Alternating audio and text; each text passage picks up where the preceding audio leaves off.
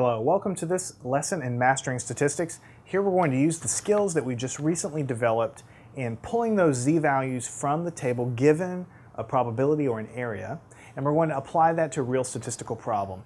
And you can see now why we have spent a little time building those skills, because now we have a problem like this.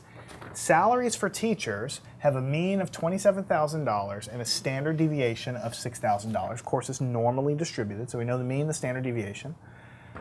What is the salary cutoff for teachers in the top 10%? What is the salary cutoff for teachers in the top 10%?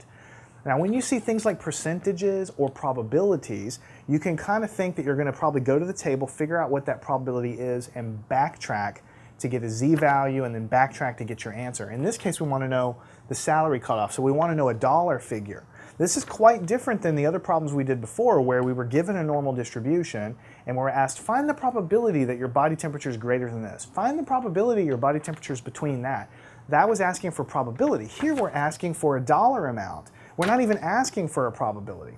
So the thing that you need to kind of consider is that when they give you a percentage, teachers in the top 10%, that's kind of a coded way of telling you the probability, or telling you the amount of that normal distribution that's shaded. So let me show you that by drawing a picture, because again, a picture will explain it. So always draw a picture if you're not sure what to do. So here's the normal distribution. It's supposed to be symmetric, not perfect. Now when we say, what do you think top 10% would be? Do you think it's going to be down here? Do you think top 10% is going to be here? No, when we say top 10% of anything, we're usually talking about the high achievers, the guys over here. So we want a shaded area off in this tail, and what do you think the area of this is going to be? It's not going to be a percentage, because percentage can't be an area.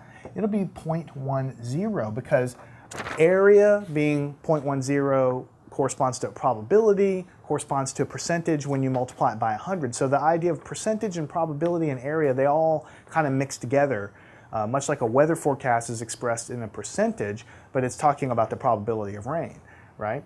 So this is the key to this entire problem, is to draw this and know that when we look at the salary cutoff top 10%, it means the area is 0.10. That's really the key of this whole thing. All right, so now what we want to do is we want to figure out what value of z does this correspond to, but we can't really look it up exactly the way it sits now, so let's go ahead and just do it a little differently. Let's say, what is 1 minus 0.10? That'll give us this area over here. All of this stuff. That's going to be 0.90, of course. So let's look up 0.90 in the chart. That will be the area to the left of z.